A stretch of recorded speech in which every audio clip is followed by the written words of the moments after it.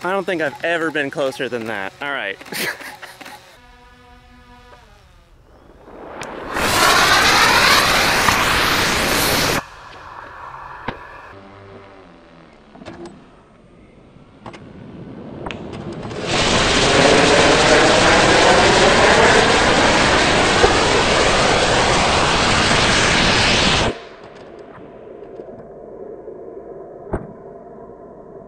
Hi everyone, my name's Joe Barnard, and that was Echo Landing Test number 4. So as you probably saw, it got really close. It is super exciting to be this close to actually sticking it upright on the ground. So as always, I'm here today to tell you about what happened during the test, what's going on in the rocket, and how we can improve things going forward. To get everyone up to speed here, this is the Echo rocket. It is a purpose-built vehicle to be dropped from a UAV and tried to land propulsively. It's about 1 kilogram in mass, it's about 1 meter tall, and it's got a little flight computer, a thrust vector control mount in the bottom, and some passive fins up top. The eventual goal here is to launch and land in the same flight, just like a SpaceX Falcon 9 or a Blue Origin New Shepard rocket. You want to go up and come down in the same flight. So we have the Scout vehicle back there, that's to dial in the launching stuff, and we have the Echo vehicle here to dial in the landing stuff. And the idea is you can simplify a lot of these problems by just having 2 separate test programs. So you've got the landing program and the launching program, and eventually you put them together. Before we get into the specifics of this flight, let's just talk generally about how this stuff works. So for these landing tests, what I do is I hook the rocket up to a UAV and I lift it up to about 30 meters above ground level. So as the rocket is going up, it's looking at all sorts of different sensor readings. It has an inertial measurement unit on board, which has a couple of gyroscopes and accelerometers.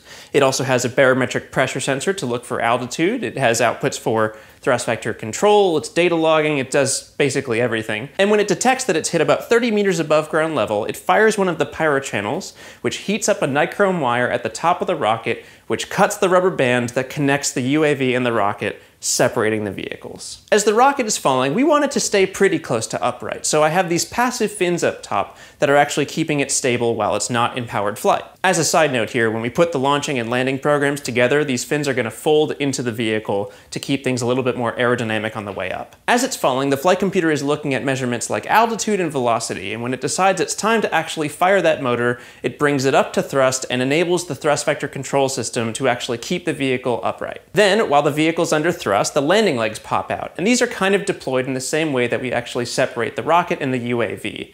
There's a little rubber band around the landing legs when they're folded in, and that rubber band gets cut by a little nichrome wire. One of the hardest parts about this is that there's no control over the thrust of the rocket. So this black powder solid propellant motor can't really be throttled. There are a couple of ways you can do it, but we don't have throttle control on this vehicle. So once that motor is lit, there is basically no turning back. The flight computer starts to just focus on thrust vector control, data logging, and keeping the vehicle from sliding side to side. Now that we have a general idea of the flight profile here, let's go back over that with the specifics of this test. At the launch site, I focus on following the SOP, or Standard Operating Procedure, and this is a set of instructions that I basically write myself to make sure that I know exactly what to do to calibrate all the sensors, to set up all the cameras, and follow all the right procedures to maintain consistent results between tests. One of the main differences between this test and the last one was a change in how the accelerometers in the vehicle are calibrated. During the last test, the accelerometers were calibrated by using a level. This was prone to a little bit of inaccuracy, as we definitely saw with the results of the last test,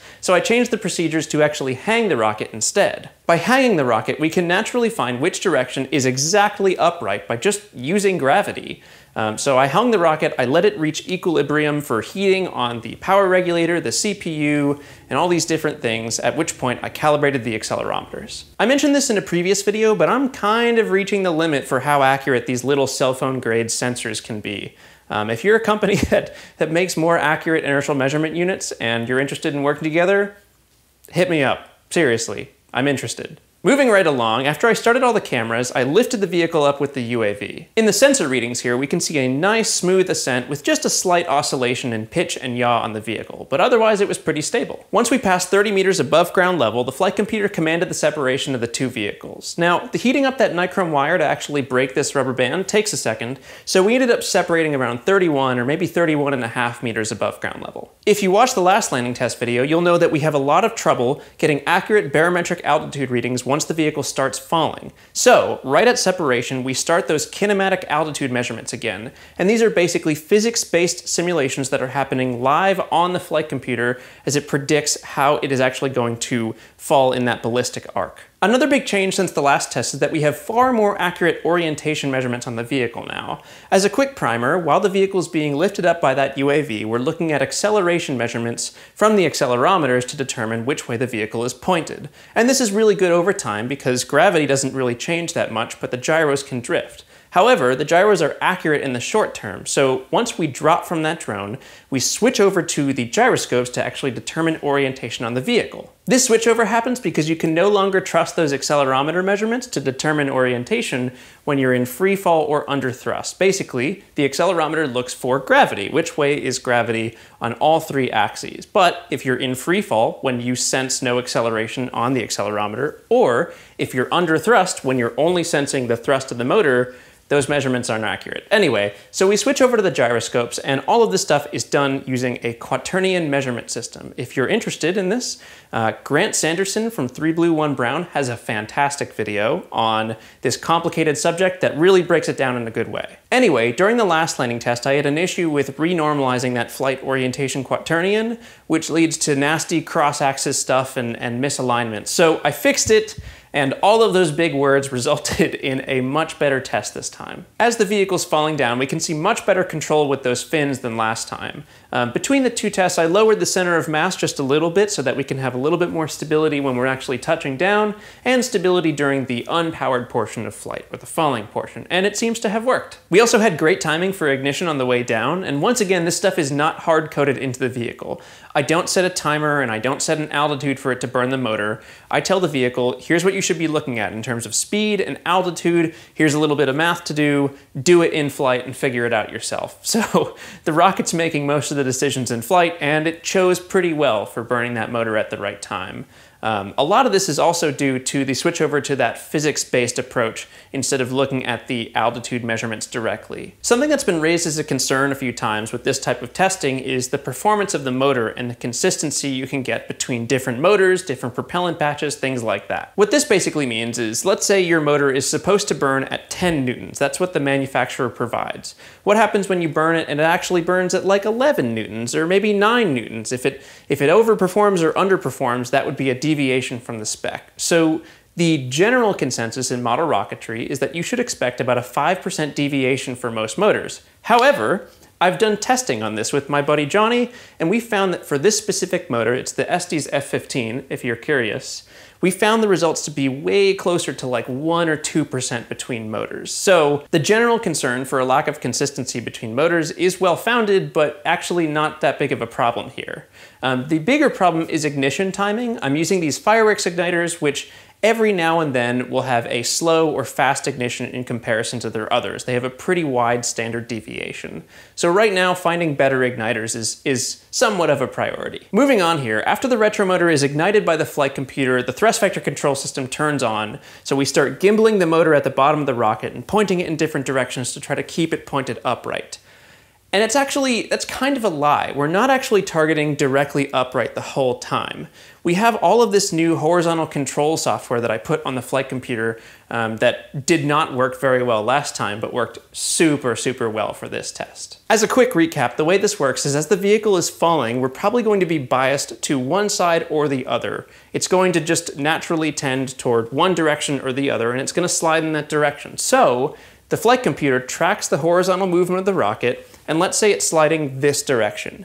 What we do is we actually pitch the rocket over just a little bit to null out that horizontal velocity. And you can see in this test, it works super, super well, far better than previous tests. Here are a few clips from some older landing tests in which you can see a pretty severe slide to the side because we don't have that horizontal control software actually working at that point. You'll have to forgive the quality of this next shot because my budget is limited and I can only afford so many nice cameras, but this is from the recent landing test. It is the off-axis long-range camera, and it doesn't slide to the side at all. It's like locked in horizontally. I can't even be professional about it. It's so exciting.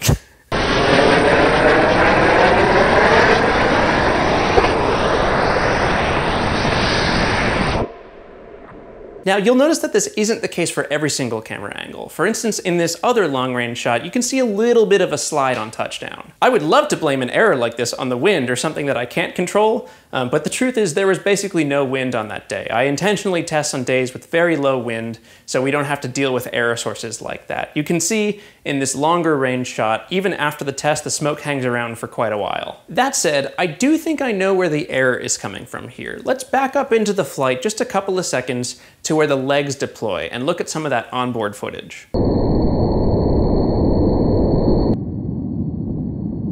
That's a pretty serious vibration on the vehicle when those legs fold out, and we can definitely see this on the acceleration measurements. But we can also see this high shock event on the gyroscope measurements too. If we look in the flight data, there's this massive spike on the x-axis. What this big shock on the vehicle equates to is a very small version of what we had happen during the last test, where the vehicle basically thinks it's pointed just a little bit off where it actually is. It's just slightly wrong on which way is upright. And a tiny little error like that is going to result in a tiny little guidance error, which equates to why the vehicle was still moving to the side on touchdown. As with almost everything, there are a lot of ways you could go about fixing this, but the way that I'll probably choose is by filtering those gyroscope measurements just a little bit further and putting some control logic in there to protect from big shocks and spikes on the vehicle. I can also sort of reduce the aggressiveness of those landing legs too. So the last part of this flight is where the vehicle hovers just about 10 centimeters off the ground. And if we're being honest, it's probably closer to like 12 or 13 centimeters, but who's counting? The LiDAR's counting. There's no LiDAR on this vehicle, but like, stay tuned. Anyway, we hover just about 10 centimeters off the ground and then we drop. So this is the part of the video where I just want to manage expectations a little bit. Hovering 10 centimeters off the ground after dropping from 30 meters is kind of insane, and it's going to be hard to repeat that every single time. Based on these physics-based altitude measurements and a bunch of other factors, I can get pretty close to that every time, and we should see that over the course of the next few landing tests, but it may not be that good every time. So there's an amount of luck here that's involved, and also I think that's okay. I mean, these are model rockets, like you can't take it too seriously. There is one thing that I'm thinking about implementing just a few tests down the road, and that is, I'm gonna call it cosine throttling, but I don't actually know if there's a name for it. Essentially, I know where I want to point the thrust vector control mount, but near the end of the flight, if we need to bleed off a little bit of power from our retromotor, I could basically gimbal it back and forth very fast, surrounding that set point so that we bleed off just a little bit of power. I don't know. It's going to be difficult to make that work, but it's just something that might be an option in the future. Finally here, we see a decent amount of bounce on the grass before the vehicle tips over. And so for the tipping over, I think there are basically two main factors. The first and foremost is that horizontal speed, but the second is that I do think the bounce contributes a little bit to our tipping over. So these 3D printed legs here are made of PLA, or polylactic acid. They exhibit a phenomenon known in the scientific community as a bit of a boing factor. This is a serious scientific term. The main problem here is that when the vehicle touches down, it's putting a decent amount of energy into these legs, and the springiness of them is returning that energy pretty directly back into the system, or back into the rocket, so it bounces back up. One of the ways that the Falcon 9 deals with this is something called a crush core in the landing leg struts, and this is a bit of honeycomb aluminum material that when the vehicle touches down just a little bit too hard, the energy of that impact is absorbed by crushing this aluminum a little bit. You can actually see it on some of the boosters that have harder landings where they lean a little bit. One of the other ways I could probably fix this, since I'm landing on grass, is I could put spikes in the landing legs, or sort of nails that stick out so when the vehicle touches down it goes like chunk.